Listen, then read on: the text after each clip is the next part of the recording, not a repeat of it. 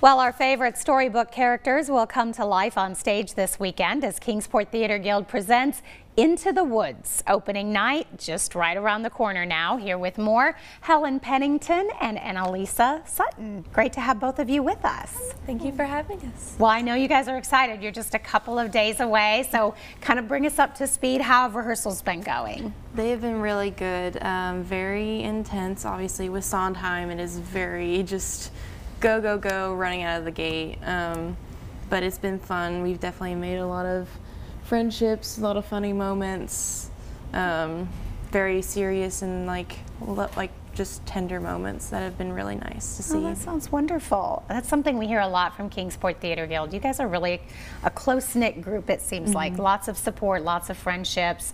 Tell us a little bit about Into the Woods. For someone that's not familiar, I love that it's kind of like the characters we love, but doing all kinds of crazy stuff instead. Yes, so it does go more towards the Grimm Brothers version of the Disney characters we know and love.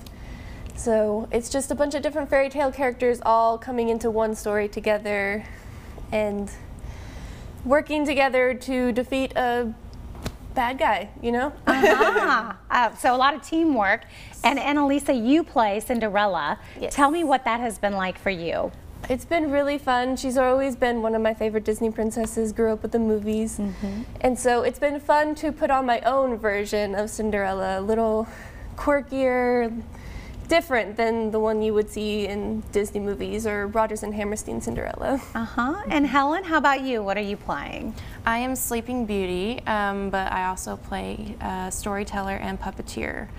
The way that we've taken the story, we've added technically a new role. It's a different take on the story that our director Sarah Shanks has done, and it's really, really interesting. That's cool. So added your own twist to already kind of a twist with the actual production. Yes, yes, yes, very much so. And it's been very fun because I don't want to give too much away, but I'm still throughout the whole show, which is nice.